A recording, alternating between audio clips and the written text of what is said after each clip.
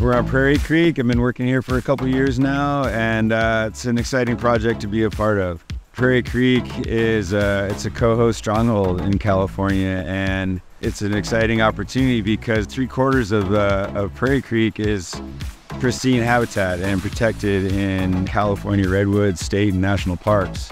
And the downstream portion of it, the bottom few miles, is not so much. It's heavily impacted. The goal of this project is to restore the channel and get it back into the prairie, let it move around a little bit. When the creek is just stuck in this trench and it's flowing at a really high flow, that's not really good for anything. And what you want is wet and dry floodplains off and on, and you want fish to be able to spread out. We've learned, like, by getting water on the floodplains, you introduce so many more nutrients. It's good for the bugs, it's good for the amphibians, it's good for the birds.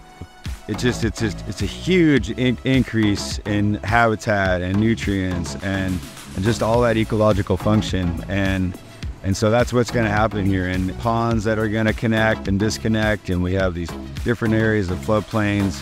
And yeah, it just amplifies things so much by getting out of that small channel. And it historically happened a lot, and we're giving it the opportunity to happen a lot more by doing this work.